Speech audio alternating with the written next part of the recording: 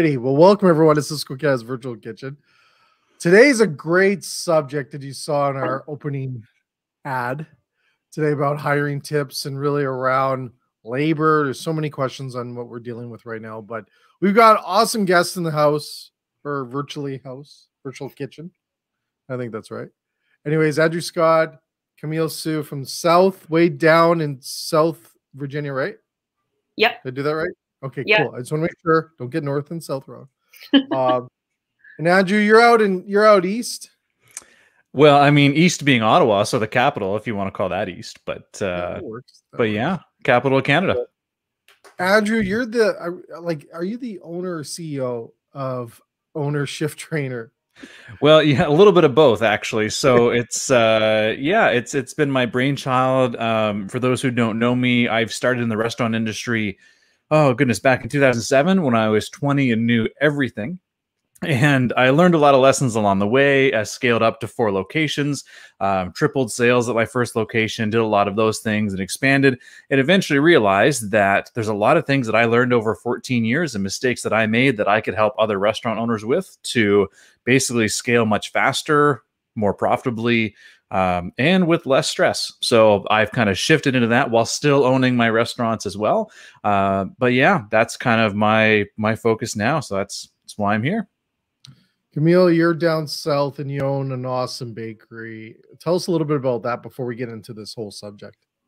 Yeah. So I didn't start the bakery. I actually took it over about 2.5 years ago. Worked there, and then the owner was just like, I don't want to do this anymore. So I've been working on improving it and just, trying to actually run it as a business. But we work on, we have retail items like cupcakes and cookies and cannolis that you can purchase right as you walk in. But we also do specialty occasion cakes. So if somebody wants a crazy cake shaped like a dog or a pineapple or anything that they can come up with, that's what we do. Nice. And this past year has been kind of crazy, I'm assuming. Yes, it has. We've had ups and downs, but thankfully we've stayed pretty busy with support of our community. So that's awesome.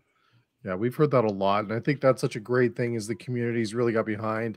And that's probably the silver lining, if there's any, within our industry around this, is the attention that it's really brought community on supporting us. And it's awesome to hear that.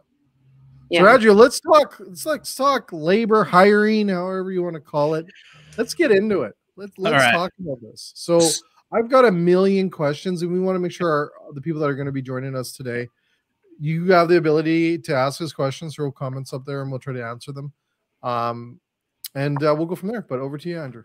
Okay, perfect. So to make a short story boring, it is one of the most challenging periods that we've ever experienced in hiring. And so what I've been finding through people I talk to worldwide, everyone is struggling hiring right now, and there's a few different reasons for that. Number one, there are people that are out of the labor market because they are scared. They could be immunocompromised. They could have family members that are high risk, so therefore they're trying to stay home more. They're not in the job market as much. We hear all the time about the different unemployment supports that are there. So therefore, people, because there are unemployment supports available, they might be less motivated to work. And so what this has done, especially coming into spring with restrictions lessening, weather getting nicer, a lot of those things happening, it has created basically like a Pandora's box of hiring where just everything wrong you can imagine is happening right now, because April is a tough month for hiring anyway, particularly in Canada when sales start to trend up and university students and everyone in that age, there's a lot of change over there. It's normally a tough month. April and September are usually the 2 toughest months of the year, but compound that with fewer people in the job market, compound that with unemployment supports, and combine that with everything else that's going on, it has actually made it very, very difficult. And I've heard of some locations in the US only opening a few days a week or shrinking their hours from, down to 4 hours a week or whatever they actually have the staff to be able to manage. So that's the situation that we're coming into. And so what everyone's wondering is, well, what do I do about it? How do I navigate through this? Because it is probably the worst hiring time that we will ever see in our lives. That's the way I'm looking at it. And it's kind of hard in a sense to even believe this is what we're seeing right now with all these closures. Is that something that people need to just kind of look at? Like, what's today is not really what tomorrow's going to look like. Yeah, and you know what? It's so funny because I talk to a lot of my clients and even my own management team and so on. I say the reality of today, is today, but we have to look at what's happening 6-8 weeks from now, because any decision we make, it takes time to go out there. So we have to be looking at the future right now, because if you plan your business on what's happening today, you're always going to be behind the 8 ball. Yeah. Yeah, and I think that's something I think a lot of people in the States probably weren't anticipating in a sense, right? However, I was telling everyone back in January and February, I remember this, saying, okay, guys, we need to start thinking about hiring. We need to focus on hiring now. It is coming. It is coming. And it's so funny. I actually have a text message from one of my clients, and she texted me. She said, Andrew, I hate messaging you this, but you were right, and I didn't listen. And now I'm in a really tough position, and I'm working 80 hours a week because I didn't hire when you told me to, and which is really unfortunate, because there are patterns. Yes, COVID and all this other stuff has exacerbated these issues, but there are patterns seasonally that our businesses have. But often we're so into the business, so close to it, that we don't recognize the patterns that are right in front of us.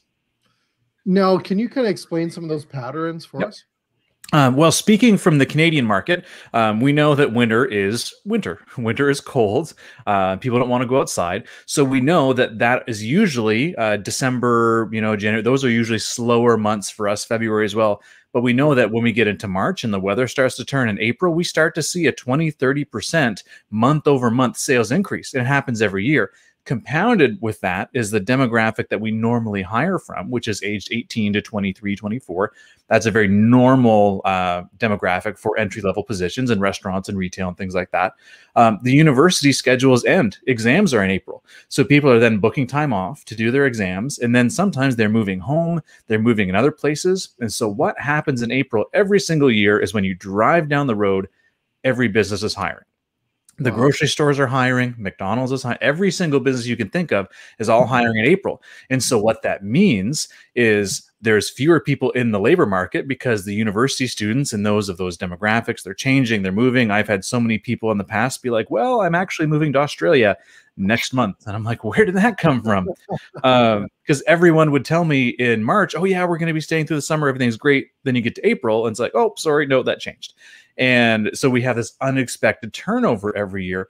And so there's fewer people in the job market, but more jobs available, which means the same thing happens at the job market as what's happening in the housing market in a lot of places right now. Very little supply, a lot of demand means hundreds of thousands of dollars over asking prices for a lot of houses. That's the stuff I'm hearing in the Canadian market anyway. And so that just means it is so tough to find people. That means there's fewer applicants, or if you do get applicants, there are more no-shows, because by the time they get to your interview, they probably already have a job. Wow. There's so much. Has that whole hiring process, or even just that, or just posting different jobs online, has that changed a lot too through the COVID? Yeah. You know what? Not even, I wouldn't even say COVID. COVID has definitely changed and sped up some changes, especially from the online market. So when we're looking at that, I was talking to a guy the other day, and he said, I post an ad on Indeed, and everyone who applied, I told them to come and bring their application in person. And I was like, okay, so what's the benefit of that? And he says, well, because I get to see them in person, I get to talk to them, I get to, get a feel for them, see if they might fit, all that kind of stuff. I'm like, great. Is that not what an interview is for? He's like, well, I guess you're right. And so he's like, not a single person came into the store. And I said two things to him. I said, number one, that's an unnecessary thing to do. But number one, by doing that, you're basically asking someone to go out of their house and then apply in person. You're adding an additional step, whereas all the other jobs are available. They might even hire you on the spot. They might not even bring you in for an interview. They are so desperate right now. And kind of the second thing I said to him was just, you got to make it easy, because right now there's just so much competition. You're just adding an extra exclusion there that doesn't need to be there. And it's not that they don't want to come in. It's just that they don't have to. And why are you making it harder to work for you than it needs to be? So Camille, have you experienced some of this? Oh, 100%. I mean, I started working with Andrew a couple of months ago, and he was like, well, we're going to get a couple things straight, and then we're going to work on hiring. And I was like, yeah, hiring. And now I'm sitting here and I'm like, we have to turn away business because I don't have enough people to work. So I'm having to limit my business because I wasn't prepared. Was that a surprise? Yes. And honestly, I wasn't really ready for our restrictions to be lifted so much so quickly. And they were, which is great. I'm glad we get to do things again. And I'm glad people get to celebrate, but I wasn't ready for that. And the moment that the restrictions were lifted, everyone was like, we need cakes. We need to celebrate. Let's have a party. And they came to us, and I've had to say, I'm so sorry we can't be a part of this one, but maybe the next one. Yeah. Wow. That's amazing. You know, when you think about it, where we are right now and to look down the road, and I think this is something that I think a lot of operators, we just never been through this. And you see the, you know, the economists are like, well, we really don't even know what the economy is going to look like. We can kind of predict, but it's a very definitely a roller coaster ride right now, especially in Canada with closing and opening, closing and opening. Will that affect the quality of people you get, Andrew?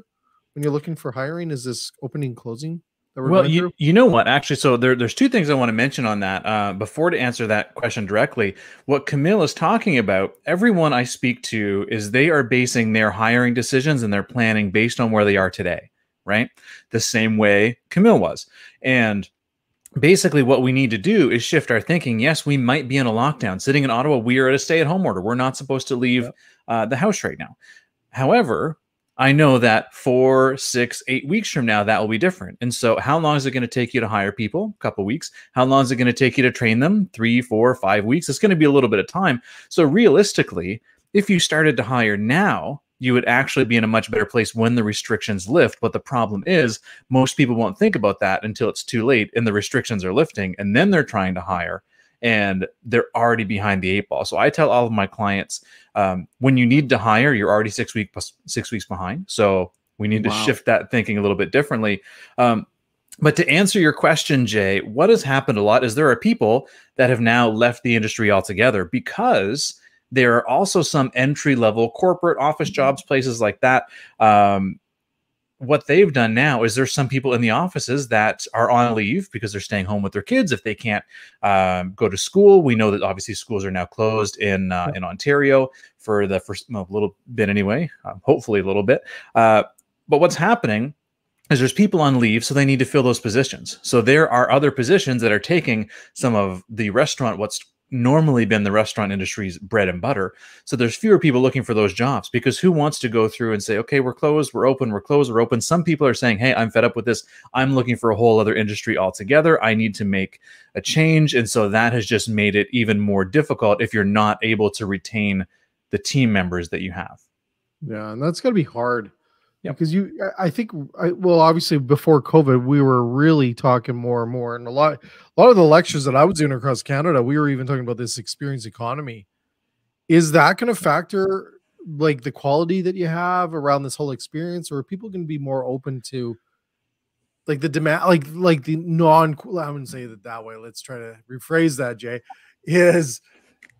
are they going to be more okay with maybe the servers or the quality that you're producing, not as the top 100% that you can produce? Are they is people going to be okay with that, or is that going to be they're going to be less forgiving? I guess is what I'm trying to say. You know, that's actually a great question. I know, Camille, you actually mentioned something along this, whether customers were more forgiving now that the restrictions are lessened. So I don't know, maybe you can share a little bit on what you're seeing, because you're a little bit ahead of the curve of where we are in Canada. Yeah, I think people are understanding, especially after what we have all been through in the last year, and knowing that, you know, even as a consumer level, you couldn't go to the grocery store and get bread or butter at some point. So I think they're understanding of, like, if you don't have products because of ordering issues and supply issues, I think they're understanding to that. Now, there are some people that have this built up expectation because they haven't had that experience in so long and they haven't gone out, that they are expecting a level of, you know, perfection to a point, just because, you know, you think about every moment that you've had, and, you know, when you think back, it was a great and wonderful experience, even if it wasn't, and they want that again. So I think they're expecting that, but I think they're also understanding if it's not. That's good. That's good. And I'm sure that will be time sensitive in a way. It'll a demand for quality and good food and good service will probably ramp up as more as we, you know, I don't want to say get back to normal, but as we get back to somewhat the new normal looks like. Yep. Although I think there will be a big shift in the way people do ordering. I think takeout and online ordering, that will still be much more prevalent in the time to come. And so a question for restaurants is, how do we take that same service level and translate that into a very depersonalized environment? And that's the question that that we're asking internally. That's a question that I think the whole industry needs to evaluate, because how do you create the same service level that you used to in person through personal relationships and human connection? How do you do that through a digital environment? And I think that's probably one of the new challenges that we will face in this new normal coming up. Absolutely. So, Andrew, what do you do to help restaurants when you train them and coach them, and folks like Camille that you've helped? What's your processes that you do? Yes, magic.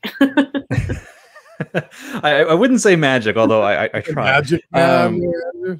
You know what? It's a great thing. So each, in my experience, the clients that I've brought on, at least recently, usually have two major areas of focus. It's either in their internal operations, that being one of the main focuses. So, for example, the things aren't getting done the way they should be done. There's a lack of clarity around the training procedures, the operational procedures. How does this order get made, and how do you replicate it the same way every time, no matter who's there?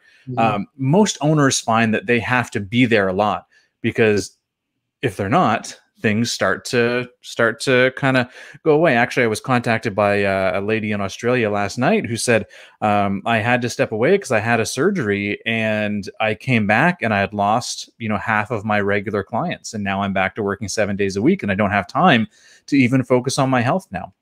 So when you don't have the right systems and procedures in place, that's a huge red flag. And Camille, that's something that we've worked on, just because there's a bunch of different parts of the business. There's a very specific, cake part of it. There's a retail side. And so we just want to make sure everything's clear for everyone so it can be executed, and we can hold our teams accountable to the high standards that are going to move our business forward. So that's one part of it. The second piece of it is the people. How do we find the right people? Because I'm sure everyone here, even before COVID, even before the scenario we have now, has had people that they've had a hard time getting them to do the right things or to be the right people. Oh, they have 20 different grandmothers that have passed away somehow, and they're constantly calling in, or not showing up, or when they're there, they're on their phones all the time. They're not performing to that level. And the effect that has on the ownership, the management, and the solid group of really good employees that have to pick up the slack, that's a huge part. So part of what I help them with is divine, how do we attract the right people? How do we use our interview questions to be able to know which one is a good person to hire? Because most of us use our gut feelings, like, oh, they were a nice person, I'm going to hire them. But guess what? Our gut feelings change based on our emotions. We're humans, we're emotional, it happens. That's not a system. And I challenge people to think beyond this as well, because most of us got into business to make more and work less. Is that fair to say? Yeah. But most of us end up working more and making less. So what I try and do is coach my clients into thinking beyond themselves, because maybe you could hire someone great, but then what happens when you pass that on to a manager, when you go to grow to multiple locations and expand your business? How do you know that they're going to make the same decisions that you would? So your business needs to run on systems, not on you. And I think that's the biggest thing. The other thing, I just want to jump on that, Andrew, because you made me think, because I'm going back to when I was running restaurants and hiring people. No one taught us on how to hire people. No, absolutely not. No one really said this is what you should do, and this is what you should look for. These are the traits you're looking for. That you hire on skill, or do you hire on attitude? Like, what should people do then if that's the case? Like, well, you know what? And that's, most of us have learned it by making mistakes. But here's the thing, though. Here's the one thing I want to point out. No matter who I talk to, they often say that they often put the blame on the people. Oh, well, they just weren't cut out. So someone quits on you with no notice. Well, they weren't a right fit anyway. They weren't cut out for this. They couldn't handle it. They're a snowflake, or they're like, I hear all of these things. Oh, millennials and Gen Z, they can't do it. But the reoccurring pattern is all of that's happening in your business. So what I try and challenge people to think of, yes, there might be issues with all those people, but guess who hired them? You did. So Yeah. knowing that there's an issue in the system, because you're right, they may be the wrong fit, but you still hired them anyway. So how do we try and predict those things earlier to affect those changes? Because think of it this way. We spend 90% of our HR time on the bottom 10% of our performers. Imagine what you could do if you actually spent the majority of your time on your top performers. Where would your business be if you didn't have to spend all your time just to get your less performing team members up to mediocre? Yeah, you're absolutely What if right. that wasn't your focus? I love the fact that you say that we actually learn through mistakes. Mm-hmm. I have a few, but Camille, did you have that too? Did you learn through some of the? I think I've had the conversation with Andrew that, I have a business degree and they teach you how to read a P&L statement, but they don't teach you how to actually run a business. So it's been a lot of learning along the way of, people and managing people and learning how to work with them, as well as, when you hire somebody, how do you bring them on correctly so that everything makes sense to them and train them up and that they know who to ask questions to and what questions to ask. Yeah. I got a story here. You're gonna laugh on this one, Andrew. Sorry, I'm sorry, but I remember running a restaurant, and I remember the owner said, "Well, we gotta hire some people," and this is before the internet. Okay, was a primary area, so it was like, "Hey, go get a newspaper ad." You remember those? When we had the I think they were classifieds in the back. We used to call them. Yeah. And you'd have a job posting. I actually put looking for a funky server. I got some funky servers applying, I tell you. It was very interesting. And that's just that whole thing about not really knowing what to do. Yeah. And then is this short term or is this long term? This whole labor problem we're going to go through. Like how short do you think this will be? Is this going to get better over 1 year, 6 months? Yeah. So you know what? Personally, I think, and I'm not going to put money on this necessarily, but my instinct is that when we get about a month from now, we'll start to see some positive changes, because that's when the people in that university age demographic who are now shifting their lives, they will now be more settled into where they're going to be. So there will be more applications from that particular age demographic. However, there will still be ongoing effects for the rest of this year. Absolutely. But what I will tell you is that the people challenges, it is easy for everyone to say that the people challenges, oh, it's so bad right now. It's so bad right now. We can't find anyone. And it's easy to blame it all on COVID. But every call I've had with people, I've said, well, hey, did you have people problems before COVID? And they were like, yeah, I did. So the whole point is that this has made it 10 times worse. 100% not going to disagree with that. But what I will say is that you probably had hiring issues before. Now they have just been brought to the forefront, and you're not able to run your business because there was always a steady stream of the wrong candidates. Now the wrong candidates have been removed from the labor markets, because let's face it, the people who are wanting to take advantage of the unemployment supports and not work, because we hear that talk all the time. Well, they're too lazy and it's easier to sit at home and so on. Those aren't the people that you wanted to hire anyway. It just means that now all of the great people are already hired, and now we're fighting them. And then literally there's the wages to pay people now that has skyrocketed, because there has been an artificial element put in by the government where, to stay home, you can get X amount. And so now we have to raise our pay significantly more because of that. So I believe it'll still be around for the rest of the year to a degree. But here's the thing is, when that happens, there's still going to be hiring issues. It won't be as bad.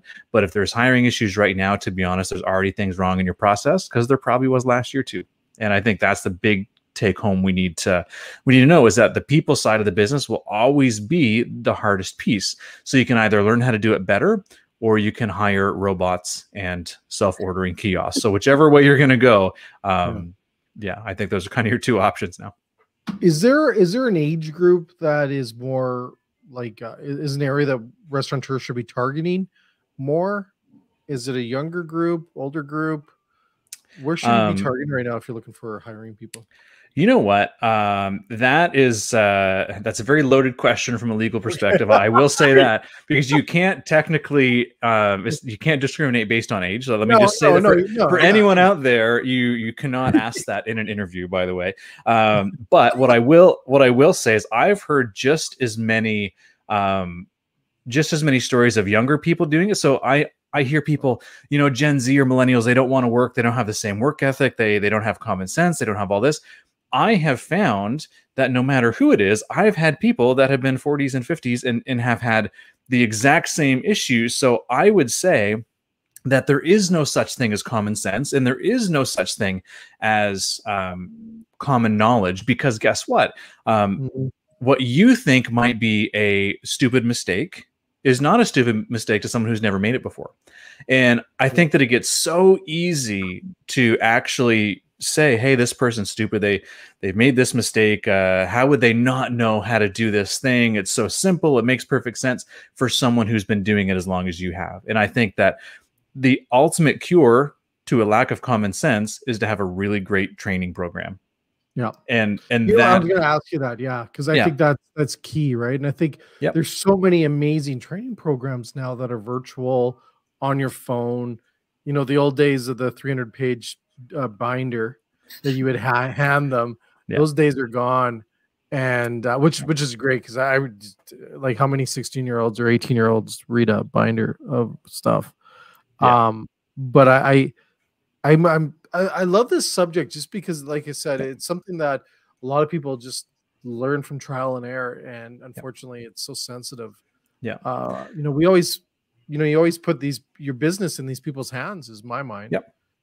And training them, making sure you get the good people. It's the face of your brand. It's the face of what you're trying to do, and I think it's so important that you get the right people. And you know what? I have to add something here, because everyone talks about, oh, do you have training videos? Do you have, you know, digital methods of training? Do you have all of these things? And I keep saying to every person, that's only step one. That is only step one. That is communicating the basic information to people. Okay, so how do you assemble a coffee, for example? Sure, you can have a training program on that. Hi, Melissa, how's it going? Like your comment.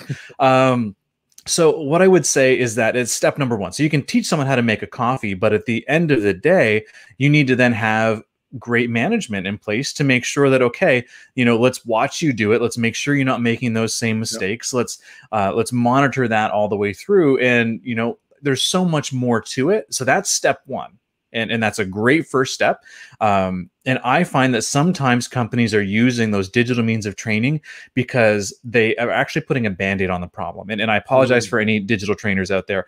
My view on it is that everyone says, well, we need to have all of this stuff to create consistency, which is great. But I find they often do that so they can skip over a well-trained manager, in a sense, because they don't trust the manager to do the same level of training that they need to, and to actually hold people accountable.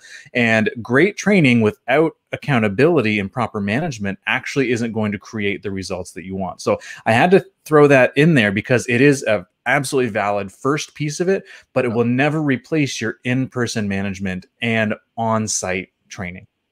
Camille, you agree with that? Oh, 100%. Yeah. Yeah. It's that old saying, the hands-on, right? You got a hands-on, you got to get reviewed by, you're bringing back so many memories of just all the things I learned over the years running restaurants and just that whole thing of, and I really believe that age group that primarily is in your restaurant, that are the servers and the chefs and everyone else that you have in your brigade or in your staffing, they really seek that. I find is that feedback, especially in the younger generations. They like hearing it. They like that constant improvement. You know, that feedback for improvement. I find it so it feels good in a way too, and I also believe that the rhythm of doing that needs to be consistent. Not just once in a while or off. You need to be on top of that, providing that. And that's great leadership, as to what Melissa was saying. Great leadership within your restaurants. I find the most successful restaurants that I've ever worked with are the ones that have an amazing leader. And a leadership mindset within that whole organization. Those are the ones you Jay, do you know what the number one piece of feedback coming up from employees is? What is that? I don't have a clue. That they want more feedback. They want more feedback. Yeah. That's literally, that's the number one, that they want to know how they're doing. They want to know how they can improve. And I hear so many people saying that, oh, my people, they suck, or they don't want to do anything, or they don't do any of that. I mean, I would say two things. One, you might have the wrong people, or two, you might not actually be challenging them enough, because we know it. Even us being, high performing individuals, Camille being amazing. We have the best cakes I've ever seen in my life. And I'm kind of getting hungry after looking at her Instagram. But the whole point is that even she and I and you will need someone to hold us accountable as well. Naturally, we might be pushing that 90% of our capacity on our own, but to eke out that little bit of extra, you do need a little bit of accountability, and your team members do as well. So I would say that is the biggest piece of feedback. And just to go back on something else that you said as well, who we should be targeting. I learned this in a podcast. I can't remember which one, but I always look for people with PhDs that are poor, hungry, and determined. And the reason I do that is because here's the thing. I always believe in promoting internally in my organizations. And I say, how do we take someone from an entry-level employee, recruit the ones that have the diamond in the rough, and then train them up to be the leaders that we know they can be? That's a big part of what I do. And for them, I absolutely love seeing the growth. But I believe if you take the right person and you give them the right opportunity, just get out of their way and see what they can do with it. And I've never been disappointed with that model. Nearly as much as trying to bring people in from the outside. That's just a little. And that would be, is that very similar? That's exactly kind of that same thing of hiring people with experience or no experience. Yep. Right. Camille, hire the person here. And we started out on a dishwasher. She'd get all of her tasks done before her shift ended. She'd go, okay, what else can I learn? And so now we've been able to bring her into the decorating side and also teach her some cashier duties and cross-train her. And she's just been rocking my world. Yeah. And that's the person you need to hire. That's the person you need to find in your process. And then once you find that person, like there's an old saying that we used to use in the business, which was, I can teach someone how to make a sandwich, but I can't teach someone how to smile. And so you're hiring that person and then training these skills that go along with it. And I think that is a really underserved piece of advice that I think would help a lot of people. Yeah. And I truly believe that. I truly believe in that as well. Is you just can't wire them in a way when they come in the interview and you can see they're excited to be there. And like you said, Camille, about I want to be here. It's amazing because I think the big thing also I just want to bring up too, before we wrap up here is, and I saw this in one of Anthony Bourdain's post the other day, something that he posted out there about something about the misfits. The restaurant industry is really bringing the misfits together and stuff, especially in the kitchen. And I love that. But it is the thing that when he said that, it reminds me of that you create a family of who you work with in this industry, right? And you're so tied in. And as owners and operators, you kind of get to select who's in that family through your process. And I remember one of my managers like a zillion years ago was he always referenced like, would I be good with them for a full day in a boat? And, if I'm going to hire them, sit in a boat all day with them, or am I going to want to throw them over after a while? And we don't get to pick our families, but we definitely get to pick who we have on board to support our businesses. And you create a family and you create a bond. And I've been through that, and it's amazing too. It's amazing. And the feelings you get for that bond and that family. And Camille, you probably have this as well. Your people, your family, right? Yeah, 100%. I spend more time with them than I do at home. So it's so true, right? It's so true. So, Jay, Andrew, sorry, do you want to go through some more stuff here? Yeah, actually, what I was going to suggest is I just, quickly, I would love to just give people some quick tips and tricks on how to hire in this environment. And then Camille, who has been doing some of it, can share her experience if that's cool. Let's go for it. All right. So just very quickly, the biggest thing you need to do to hire in this environment right now, everyone's doing all the same things they used to do. So what you need to do is treat your hiring like you treat your marketing. So instead, we put our best creative out, our best words, our best offers for all of our marketing to drive new customers in. But some reason, we actually take our hiring and say, well, must be energetic, must be able to live 50 pounds, must be available this time, and tell them all the reasons they shouldn't apply. Where very few people say, hey, why should you work someplace? And here's the thing we need to know about Gen Z and millennials is they want to actually do meaningful work. So how can you, like, what's different about your restaurant and your business? What about working for that is meaningful? How can they contribute something bigger than themselves? Because the offer of just a job is not enough, because right now there's 100 jobs that need people. So how can you attract the best? And that's the question that we ultimately have to ask. And think about it, you know, even from the perspective of your job ad, the title of your job ad, server wanted. That's just like 100 other job ads that are out there in titles, right? So how can you literally have that be unique enough and a call to action enough that will sell someone reading the ad? And then how can you make your ad sell the interview? And then how do you make your communications between the application and interview? How can you sell that interview to reduce your no-show rate? And then during the interview, how can you sell the position so people are actually competing to work for you instead of the other way around? And actually, I had someone comment on my Facebook that it was not even a client. They're like, I've just been reading your stuff and I did this, and now people are fighting to work in my restaurant. And I was like, imagine what you could do if you actually worked with me. So that's the thing we have to think about in this market right now. You have to hire continually. You have to make sure you're getting people in for interviews within 24 to 48 hours. You need to do it quick because there are more no-shows the longer you go. And ultimately, we need to stand out because everyone's doing the same thing. So what you need to do is stand out above the rest, the same way you'd want your marketing to stand out from the rest. So what makes your restaurant unique, and why should someone want to work there? And if you lead with that, you're going to have a much better chance differentiating yourself. So Camille, I know you've implemented some of that. So tell us how it's going.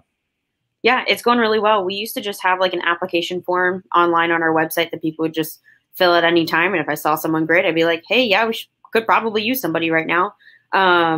But I recently set out a job on Indeed instead of just saying cashier. I said customer service all-star. And we've actually gotten feedback from some of the people that we've interviewed. They're like, honestly, I applied just because of the description, just because it was different than just saying, we want you to do this. You have to do this. This is your requirement. This is, you know, this is what we're expecting from you. And instead just saying like, this is why you should work here. And this is your purpose and our goal to be a part of the team.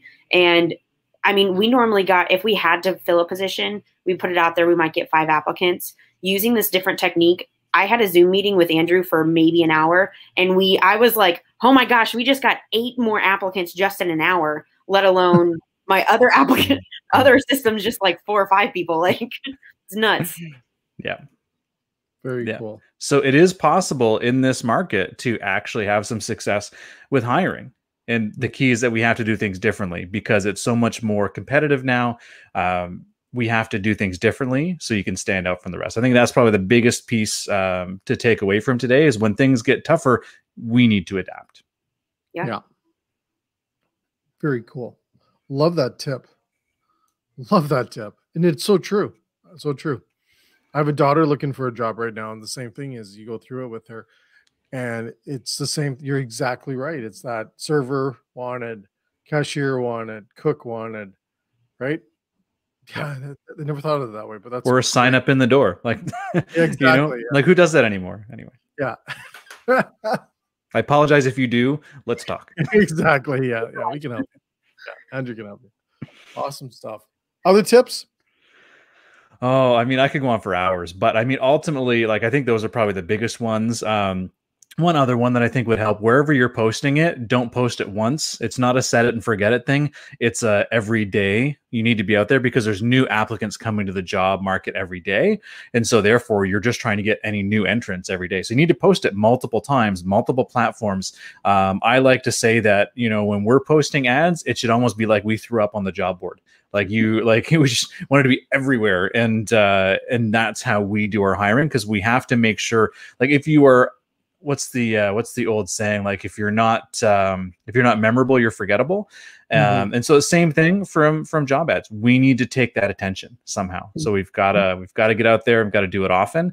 And within a day, you could be on page 10 of all the new jobs that have come out there. That's everybody's hiring right now. Absolutely. So what about social? I see a lot of people posting Yep. jobs on social platforms. Yep. Not just job like Indeed and stuff. I Yep. see it on LinkedIn. We're hiring. I see it on Yep. Instagram recently. Is that a good place to do that, or should you stick to those sites? So the question I ask when someone ever says, "Hey, I'm going to put a job ad on Facebook," I say, "Great. Who are you targeting with that? Who are your ideal employees, and where do they go?" And so for most people, they're like, "Oh, well, they're always on Instagram and TikTok and Snapchat." I'm like, "Okay, so then is posting that job ad on Facebook going to do you any good?" And they're like, "Oh, yeah, no, that makes sense." However, you might actually get people's parents on Facebook, or like that is possible. So I mean, it could definitely be worthwhile, but I always think the same way we're targeting our marketing. If your ideal client is someone who's a family, for example, if that's who you're trying to bring into your restaurant, you would go where your families go. You would look for those specific areas and those markers that would help target them. You need to do the same thing when you're looking for employees as well. Who are you targeting, and how do you get in front of them where they're at? So social could definitely be a great place. And even when it comes to different job sites, some people say, "Well, I did it on Kijiji or this place or that place." And I ask them the same question: where are people looking for jobs in your area? And ask your current employees, where are their friends looking for jobs? And go there, because you need to get in front of the right people. Because you could have the best offer, the best ad copy, like the best job ad copy. You could have the best job ad title, but if no one sees it, it's not going to matter. So you've got to go in front of the people and get it where it needs to go. Video ads about jobs in your location. Have you seen those? I've seen a few of those. I mean, I've done a few of those in the past. I usually send them a video of like, "Hey, you should work here," because it's like a minute video. I send that after they apply, in between that and the interview. So I've done that before. But you know what? Yeah, I mean, whatever is going to attract people, that's what you've got to do. Find out what your ideal employee is looking for, what kind of benefits, what kind of salary, what kind of, like, what's important to them.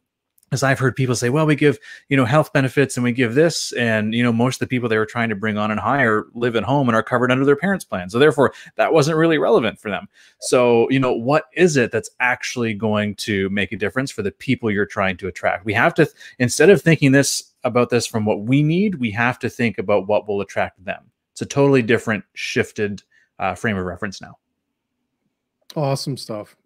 Awesome. Yeah. It's just so valuable. So valuable. So hopefully everyone took something from this today that we're going to watch this later or tune in today when they did. And I just can't thank you both enough. Like, this is just awesome. Yeah. This is great advice. And this will help a lot of restaurants as we get through where we are right now in this fall and spring and summer, or this summer and fall, I believe is going to be nuts. And we're hoping all the best. So I just thank you both for attending today's show. Yeah. And if anyone's interested as well, I actually have a restaurant hiring playbook, absolutely free. I can send Jay the link, but you can download it. It has literally the job ad that's gotten hundreds of applicants for multiple clients, even has sample interview questions, just literally everything that you need to know to succeed in this job market, absolutely free. So I will send over that link, and have at it. And hopefully more information at your website too, right? We have it going across the bottom there. Perfect. Right. And then I just can't thank you both enough. And, awesome.